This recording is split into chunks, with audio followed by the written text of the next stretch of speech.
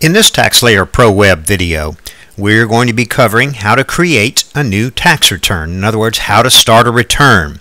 Well, just so happens that that's also the first item at the top of the screen. Start a new tax return.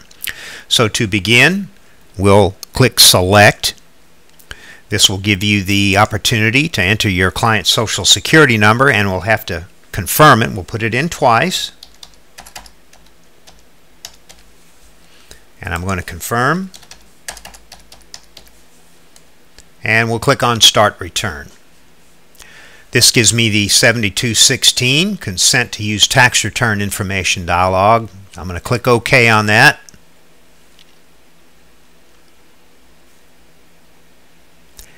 And the next question we're asked is what the filing status is for our client. Now, in our program, you're presented with basically an option, or better yet, an opportunity at pretty much every juncture. If you don't feel comfortable, or if you have questions regarding the correct input on the tax return, you have the I know what I'm doing side, and then you have the please help me side. So, with the filing status wizard, if you're not sure what to select, then use the wizard. But if you do know what to select, just click Head of Household and click Continue. And we'll put in our basic information.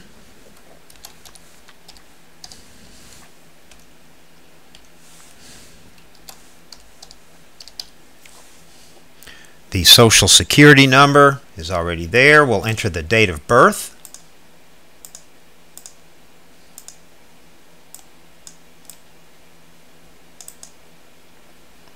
And his occupation, we'll say he's a tester.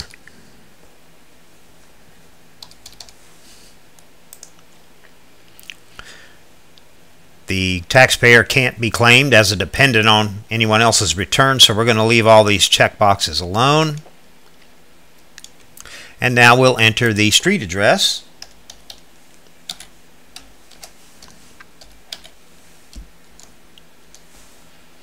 And the zip code. And the city and the state will automatically fill. Once I enter the zip code, we'll enter in a telephone number. And what I'm going to do is enter two telephone numbers. We're going to assume this client may want a bank product. And in order to obtain a bank product, you're going to have to enter in two telephone numbers.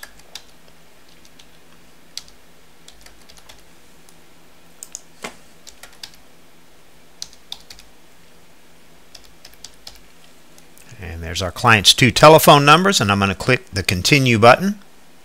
But before I do that, let me just point out a couple of things here on this screen. If you need to go back, say to correct your filing status, you can click the Filing Status button, or you can continue forward.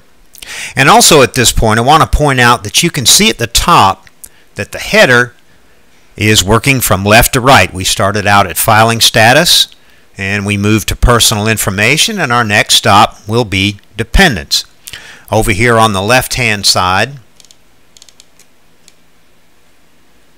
we start with Enter the form number. If we know which form that we're after in the return, we can just enter the form number here, go straight to it. Our basic information, which is what we're doing now, is why you see the big red dot next to it. Notice that it's in bold type. Next is the federal section, health insurance, the state section, and we make our way down the return. So next, I'm going to click Continue and jump over to my dependent information. I'm going to click Yes, that I want to input that basic information about the dependent. I'm going to enter the name of the dependent, Jeremy.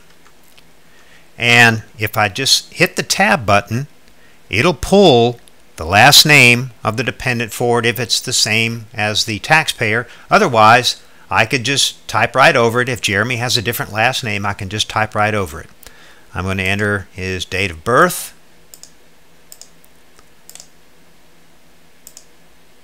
And his Social Security number.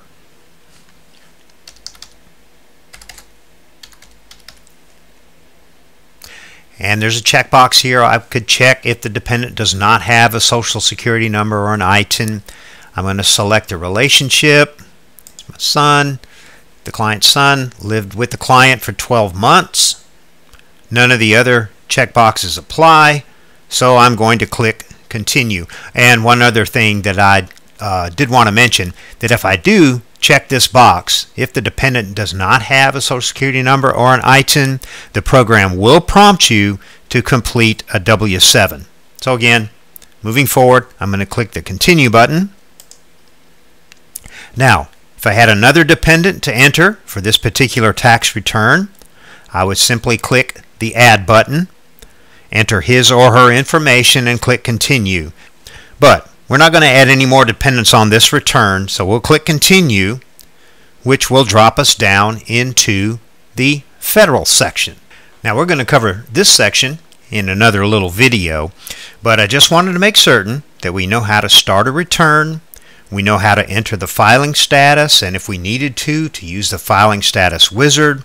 We then entered our taxpayer information from top to bottom. If we had left anything incomplete that was mandatory, the program would have flagged us and prevented us from moving forward until we had completed that information. Then we jumped to our dependent screen, entered the dependent's information, and then, as you can see, jumps us into our federal section. So that's how we create a tax return. That's the basics of creating the account or creating a file. Hopefully you found that as simple as I did. Next, we'll move on to the federal section of the tax return.